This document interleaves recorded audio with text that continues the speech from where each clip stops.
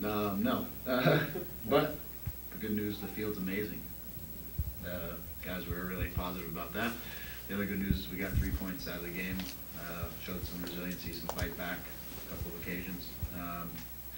Clearly some things that we got to work on and deal with. Again, too many soft goals tonight that keep putting us in this position we have to fight back from, and then some other things inside the game that we've got to continue to clean up. But the one thing that's great out of this is this first 6-7 games is we can score goals. But we've got a flip side, we've got to stop conceding goals.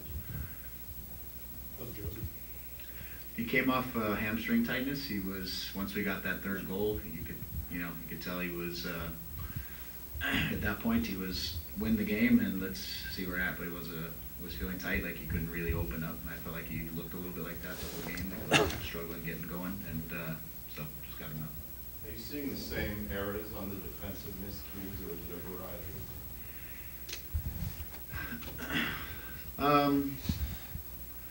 There's some similarities in some things, I think, but it's, for me, it's sometimes like sourcing where they're coming from. Sometimes they are, the first one is the ball in behind our back line, which it's fine, it's running on to Alex. I think, to be honest, I think Alex has to clear it, whether that's with his head or his knee or his foot or anything. It's, I think I haven't spoken to him yet. My guess is that he was trying to pause to let it get inside the box so he could catch it, but the player got there before he got there. So that means it's the wrong decision, and we took a goal because of it. So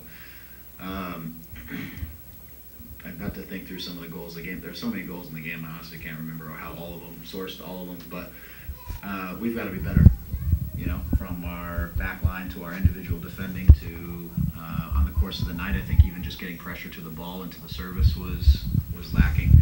I thought we looked a little bit slow sometimes in getting across to people and getting pressure to the ball, and I think they were able to find little pockets of time and face forward and look at us and run at us too often over the course of the game. We were what I call losing time too much and unable to control many of their attacks, which puts you at in a little bit of jeopardy. We talked about Jordan's contributions. You mentioned him being reliable and that being the next step in the evolution. Who's this? Jordan? Is this kind of an example of that? Yeah, I mean, I think what Jordan did tonight is really what Jordan does is I think he can come on and in bursts he knows how to find the front of the goal. He can, he's shown over the years a knack to put the ball in the back of the net. Sometimes, he doesn't have the greatest performances, but he still gets his chances, and that's just Jordan has that. He has that nose for the goal. So, for a night like tonight, that's perfect. Again, just in terms of the things that Jordan, for me, and for him to get more and more minutes, is to be able to do the right things within the concept of the team for 90 minutes. That doesn't necessarily mean scoring goals every minute, but it means being able to defend with the group and be able to hold up the play and things like that. So that's what we're continuing to work on with Jordan, but for sure he's showing progress, and obviously coming on tonight with 2 huge goals to help us salvage 3 points. So is Buzzwell stuff surprising you, Greg? Yeah, I mean he's a quality player who can do special things in special moments. What's interesting is I thought he got off to a really rough start. He was having a hard time connecting, things a little bit slow, and then kind of out of nowhere, bang bang, he gets 2 goals, which is nice. That's what you can do when you're a difference-making type of player. Did you have any beef with the penalty call? I haven't seen it closely in real time. I did, but I haven't seen it closely enough. So. Greg, it's 2 starts for Richie. What have you made of the way he sort of get to the position? I think he's done a solid job in both games. I could nitpick probably details because he's still learning the position. A couple of things, obviously that defenders do, marking at the back post on one across that. I think a more experienced right back kind of deals with that a little bit better. Richie maybe got caught kind of in between, but he's comfortable on the ball, which helps us to start attacks. He's got great quickness. He's an aware defender in terms of being able to defend in 1v1 situations.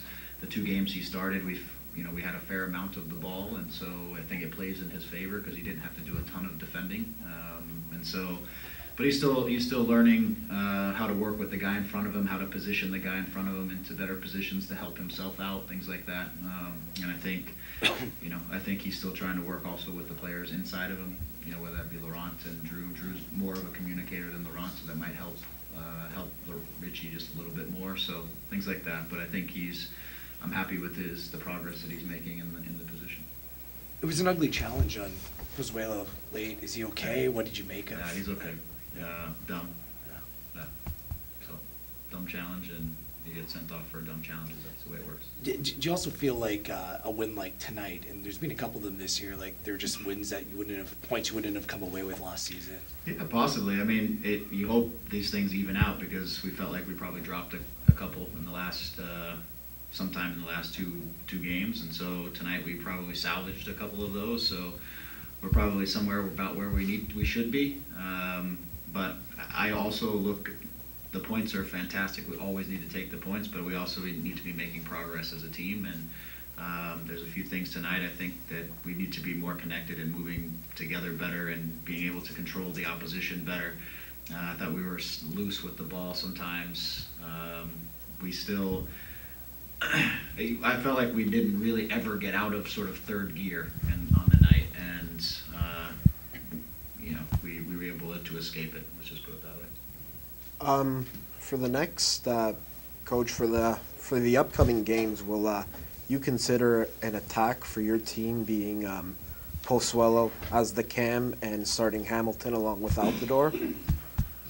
It's always a consideration, but it's something we have to look at, because it's not just about how we attack; it's also about how we defend and certain things like that. So it's definitely something that I think we can use. That's why we brought it in. We switched to a diamond, so that was the reason we wanted to try to get the extra forward, try to control the middle of the field. They were overloading the middle, and so we switched to that to try to start to unbalance them a little bit more defensively. It worked out. It doesn't necessarily mean that it's the solution for all things, but it worked out for tonight.